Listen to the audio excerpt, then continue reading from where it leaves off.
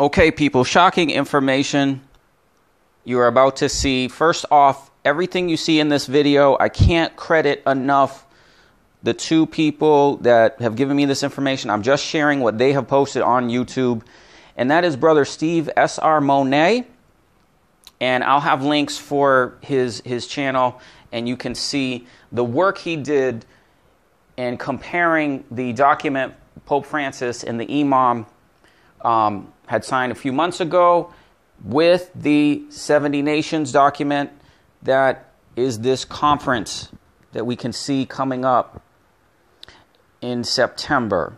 So if you're not familiar, there's Sanhedrin, the Jewish Sanhedrin is organizing the 70 Nations and doing a conference in September, the day of world creation. There's going to be an animal sacrifice. This is the brochure from our other source, Hourly Watch, both of which have made comments on this channel, and I do appreciate so much Hourly Watch for sharing this document, getting a clean copy of it so I can share it with you. And we're not going to go through everything here. However, we can see this is the brochure, and what was pointed out quite shockingly is in one of the sessions, you can see, prayer, we have very clear as day, as you can see, the recognition of Islam in the Jewish temple in Jerusalem. All right, let's just, state that again. The recognition of Islam in the temple, not just on the Temple Mount, in the temple. So, this is clearly stating there will be a temple in Jerusalem. And there's a whole session, session A, okay, and you can see the peace in the Middle East, and this is in English, Hebrew, and Arabic, a whole session on Islam in the Jewish temple. Basically saying the God of Islam, Allah, is the same God of Hashem. Okay? And now, with what Brother Steve has shared with us, that same God Allah, that same God Hashem, is the same God of Pope Francis in the Vatican, because they have drafted a document that they signed with the Imam, Islam, okay? And we're going to see clearly in this video 8 bullet points that Brother Steve identified as he read both documents that clearly state it's the same beast of Revelation 13. Okay, there's a beast that was like a lamb, but it spoke as a dragon. So what's happening is that beast is manifesting itself in one world religion. We knew about this. You know anything about prophecy, you know that this is going to happen. Okay.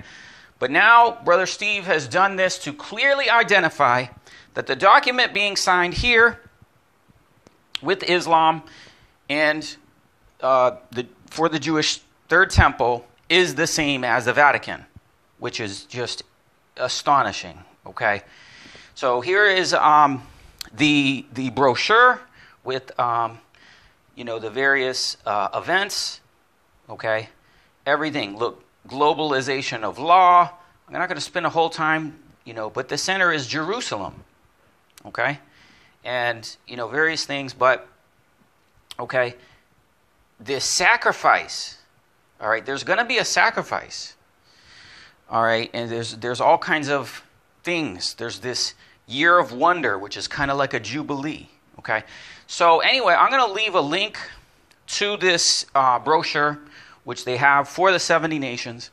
But now let's take a look at Brother Steve's, his document when he went and he compared these. Okay, here we go. This is excellent work. And again, guys, we cannot thank Brother Steve enough for doing this, taking the time to read these documents, taking the time to place these bullet points here for us to make them clear, that we can just clearly see that the document isn't identical, but it's darn near the same thing.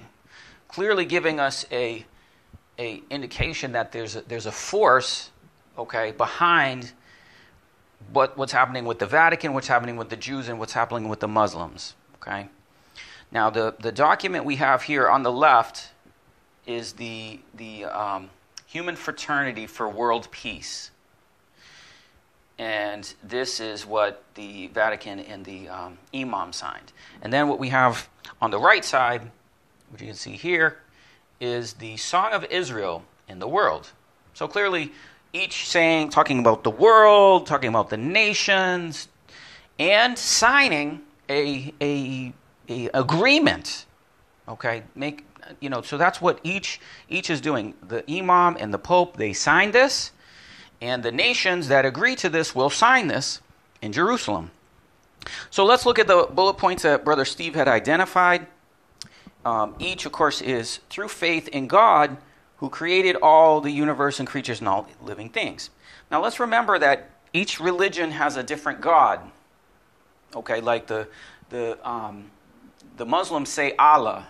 The Jews say Hashem. But Hashem is not in the Bible. Okay? And the Pope is talking about God, but he's not talking about Jesus Christ. Brother Steve identified the fact that the name Jesus Christ was never in the document, ever.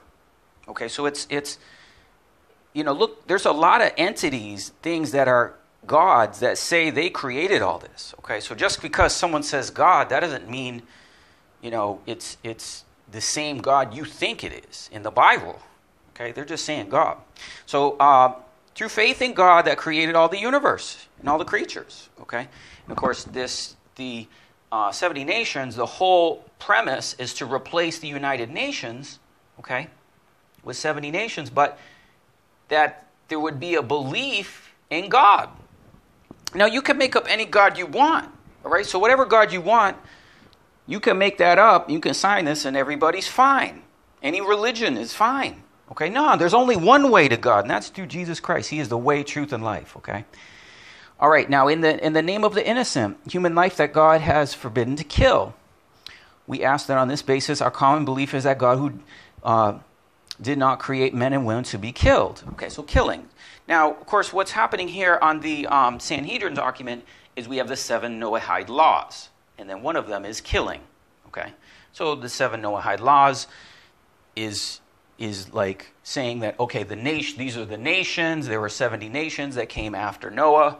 And so there was a covenant Noah made. And so they're saying this is this covenant. And they just made this up, guys. It's not in the Bible. There's no 7 laws in the Bible. It's Maimonides made this up so that you would enforce these rules on the Gentiles. Okay? And of course, one of them is killing. And of course, we got the 10 Commandments. Thou shalt not kill. But do not shorten the lives of the people, including the lives of the terminally ill.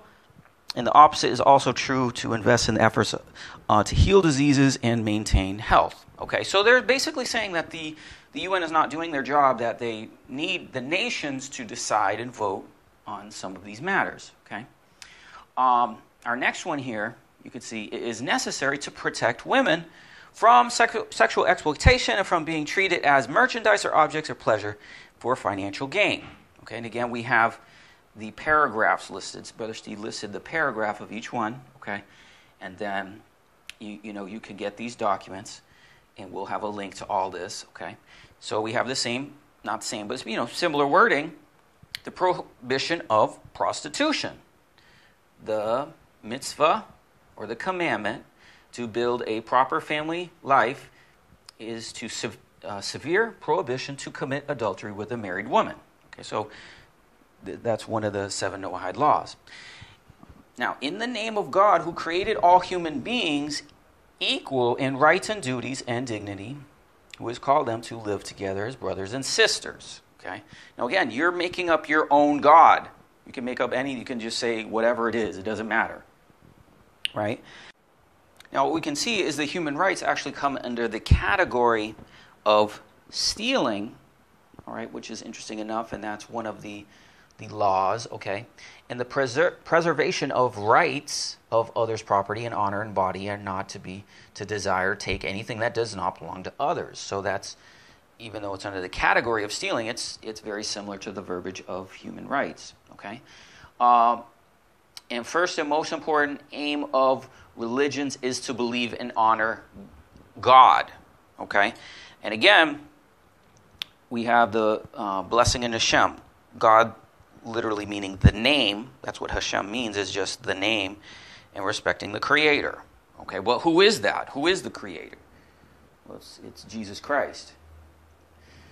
And the protection of places of worship, synagogues, churches, and mosques. And we have the same thing, the respecting of places of worship.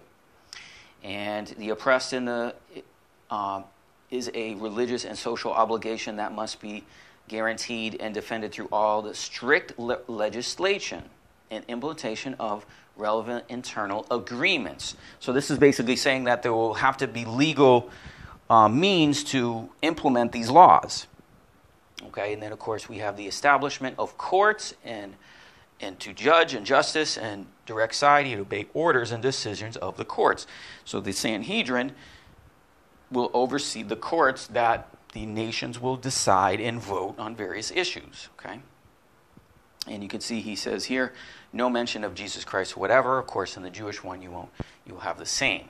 Okay, so clearly these documents are very much in agreement one with another. That strangely enough, by the Vatican, strangely enough, by the Jews, are basically agreeing upon the same thing. And these blind and ignorant people from the nations are getting together, and they're going to sacrifice an animal, okay, unto this nebulous god. Well, we certainly know the beast, the lamb that speaks as a dragon, is giving the power to the beast, okay, and they're going to use this animal sacrifice to give this offering to this false god. It is not the God, the Father and Creator of heaven and earth, manifests himself through his Son, Jesus Christ, who his sacrifice died in our sins so we can have salvation through him. So this beast and this whole thing, everything that's happening with the Vatican, everything happening with the Muslims, everything happening with the Jews, and is direct warfare against Jesus Christ. Okay, this is just shocking. Phenomenal work for Brother Steve, and big shout out to Hourly Watch. We'll have links in the scripture field to everything you see. But let's watch what happens with this, guys. Thanks for watching. God bless you. And guys, if you haven't seen it, we have other videos on the Sanhedrin and more on this 70 nation stuff if you're not familiar with it.